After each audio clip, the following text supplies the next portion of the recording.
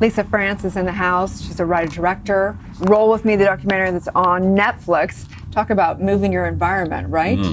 Good point. Yeah. So tell us a little bit about what drew you to this project, why you wanted to capture this journey. Well, I'm a big fan of pioneers in general, and Gabe was trying to do something that no one had ever done before. So people had gone across the country in a wheelchair, but they had never gone across the country just using their arms in a non-modified chair. So, you know, there are sports chairs, and he did that because he wanted people to say, you know what, I don't have a lot of money maybe, or I don't have this, or I don't have that. But whatever you're given, you could use to make a difference in the world, right? You can inspire people, you can do something different. So no one had ever done that before. So he said, I'm gonna give it a shot.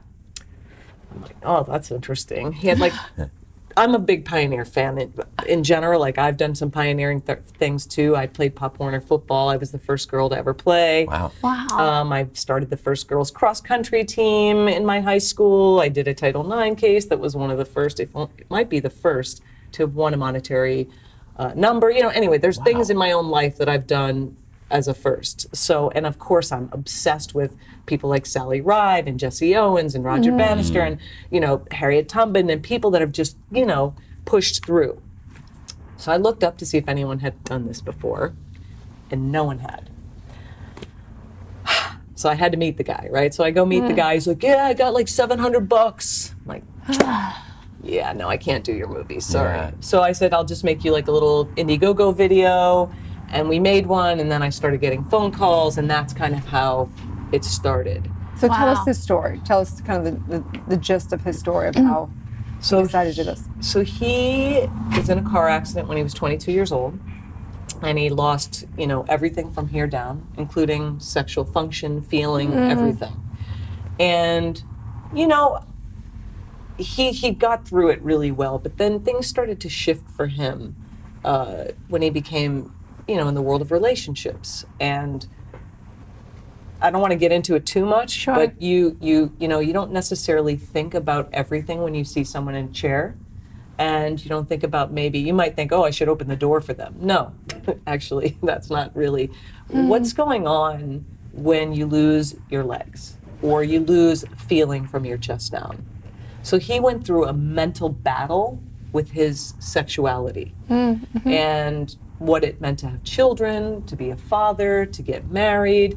And that started him down a mental spiral, right? And so he started to use drugs. And he got to a place where he almost died, basically, from drug abuse. And that's when he hit the wall and he said, I better do something with my life right now, or it's going to be curtains. So that's kind of what was the impetus. He really wanted to inspire people. He wanted to make a difference for people. And I think that was the initial intention of the journey, but then he brought his nephew with him, who was 0 days off of crystal meth and coke. I'm like, this is going to be interesting. Wow. So we took him with us, and then we brought this Chris Yankee and Christian Link and Joshua Streeter and Angel Markwart and Chris Cowes. These guys all had different issues and problems. And then here's the lesbian. So we're like, hey. You captured this journey, though, in such an inspiring way. We have a look at the trailer. Roll with me. Let's take a peek. 1992, I was on my way to my first professional audition when a woman ran a red light and T-boned me in my Jeep. I became a paraplegic and I can't feel from my chest down. By the time I was in my 30s, I was a full-blown addict using coke and crystal meth. If I didn't do something soon, I was gonna die. Anyone who's gonna be a first to do anything, I'm instantly interested. We have to deal constantly with the stress and pressure of changing roads and conditions, the uncertainty of the drivers behind us. I'm moving.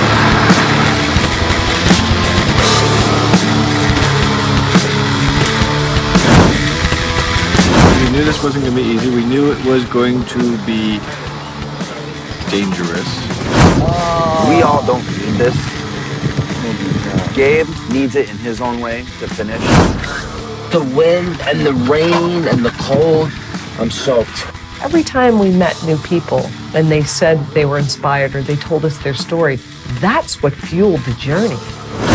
This experience showed me the limitless potential of humanity.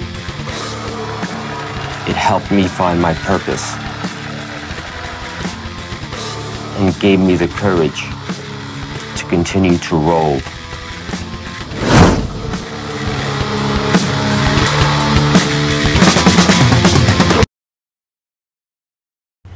It's a whole new type of rolling, right? From rolling on drugs to rolling across America for a cause. So what is the real cause? What is that actual mission?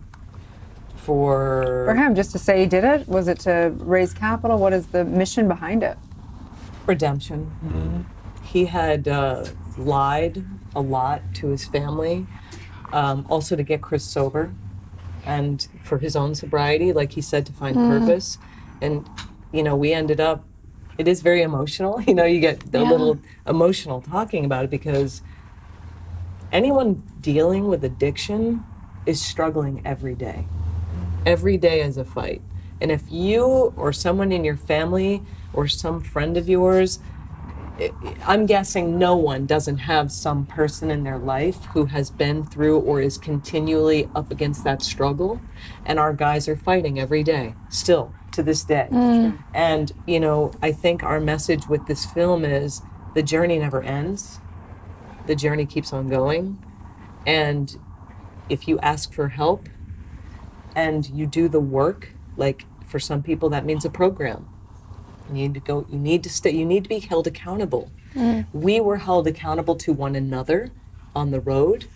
And I was held accountable to finish this movie because Gabe and the guys gave their lives for this project. So every day we had no money, like zilch. And I every day was like, well, all these people we met on the road, they're waiting for this thing.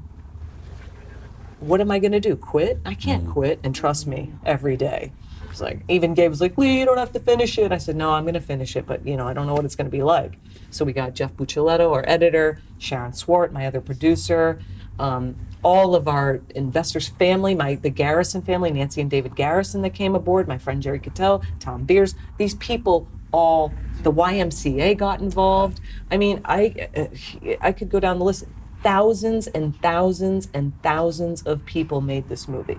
Literally. So let's talk about that, because you were talking about earlier how social media has really made this movie. Tell us about that. Well, I didn't know when I started a Kickstarter, I had no idea, like in Indiegogo, I had no idea what to do. I had never done anything like that before. We didn't have money to hire a social media specialist. So I was like, okay, let me just think, like, what would I do? What would I respond to, right? What would what would you respond to? So the video was a big deal. We made a very touching and a very moving video. That was a big deal. And then now, okay, who's gonna watch it? And I literally, and I'm not kidding, I wrote to every single person in my social media.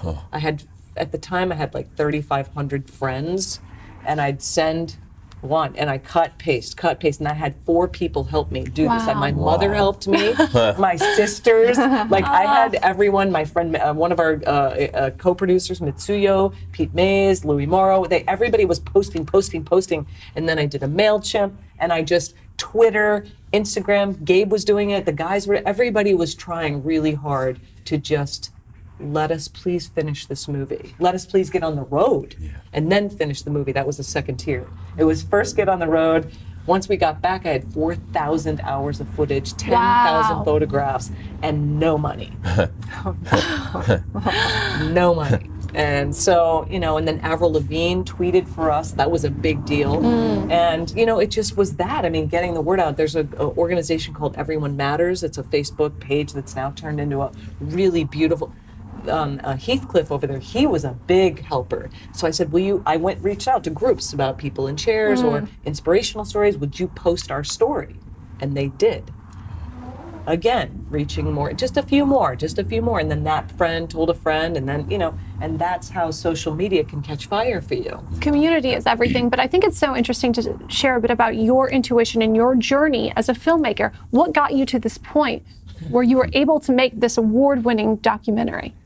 I mean, you know, your intuition is everything, right? But at least for me so far on this track, it has been. I mean, the very first time I remember being like, I have to do this. I remember my friend Joni Reed wrote a short film called Fair Play. And this is such a long time ago, I pulled it out of a fax machine. Script pages are and I was reading it as it was coming out. And I remember I had an intern and I said, do you see this? This is gonna win an Oscar, nominated worst case scenario. And it did. It got nominated for a Student Academy Award.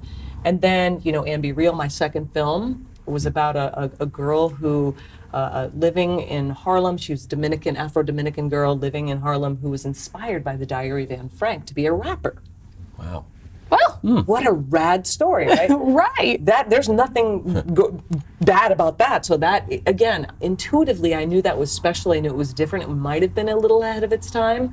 We shot digital. No one was doing that. I mean, this is like 15 years ago. So when Roll With Me came about, I felt it. And when I met Gabe, there was something in him, something about him that I just knew, right? He is the greatest, like he's gonna make it, no proof. And then most recently, I've been following this woman's story. Her name is Laura Luxemburg. She runs an organization called Subi. And one woman and her son have built an entire world in Luwero, Uganda, like a medical facility, a store, a piggery, a chicken farm, organic farm, serving over 500,000 people. Wow. A woman and her son. How do I not get involved with that? And tell us about that, because you said what it was about and I don't know what it is. Well, this specific documentary that I'm going to go make a shorter piece, but it's going to turn into a bigger piece, is about obstetric fistulas. So women in all kinds of developing nations suffer in childbirth. They get a tear in their bladder and they end up leaking feces and urine on their bodies for the rest of their lives unless it's treated. And in this part of Uganda, there's at least 170,000 or 100,000 women living with this. So they lay on pieces of plastic and they sleep away from their families. And the impact on the community, on the family, it's just, and it's such a simple procedure. Like over here, we just do it. Like it's just done. They don't even, and they could stop having that problem if they had a C-section instead. Or if they, you know, there's just different, they're not educated. So the mission is, she's taking some surgeons, Dr. Thomas, I forget her first name, Laura's bringing her over with another master surgeon to teach other medical professionals there how to perform this surgery and treat. This is so incredible, and you're bringing such light and awareness to a cause I had no idea even existed. But I think that speaks so highly of you and what your purpose is as an artist and as a filmmaker. It's not for material gain. No. It's not for the Academy Award. I wouldn't mind one of those. Oh, that would be nice. But what is your mission, Lisa? I mean, my mission is to bring to life stories from people who are marginalized. I think that and every movie I've ever done has chosen me. You know, I followed a story of a guy who went to Cuba to decide whether he was going to kill himself or recreate a forgiveness in his family life. And I made a movie about a blind shut-in who was dealing with racism in the South. Like, I find movies that are about things that people don't know anything about. Right. And I don't even either. I have to do research too. And I love, if I don't know about it, it even makes it more interesting, right? Because then I feel I'm a little more objective. It's not subjective, and yet there's always something. I'm a woman, so I identify with women who are away from their families and who maybe don't have the best medical care. I've been homeless before. I've lived in my car before. I lived in my car on the trek across America. I slept in my car. Wow. So is this your redemption, or is this also your legacy that you're leaving? You know, what's that line for you? my fiance, Lee Friedlander, God bless her, I'm giving her a shout out, I love you so much. She said, I don't care if you drive a cab for the rest of your life, an Uber, whatever, but finish Roll With Me, because it will lead to the next whatever you're supposed to do. I was gonna be a nurse. I got into tech. I've tried everything. But filmmaking, storytelling for me is my way to give back. Yeah. It's my way to make a difference.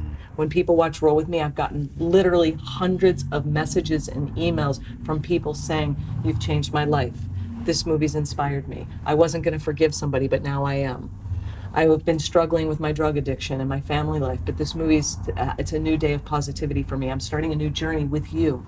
So again, that journey, it never ends. Wow. Thank you so much for all your work. Incredible. Where can everyone find and follow your journey? Well, rollwithmethemovie.com is our website. And then Array, who's released our film, Ava DuVernay's company, which is extraordinary. They have been amazing. Thank you, Ava. Thank you, Tulane. Oh, thank you, Mercedes. Our team over there has been putting it out in community screenings. So you can look at arraynow.com and just click Roll With Me, and you can see all the upcoming screenings. And then, of course, if you have Netflix, you can watch it there. And that's where it is right now. Oh, congratulations. So and much. come to our Facebook page, Roll With Me, the movie. I love it. Stay tuned. you. We'll be right back.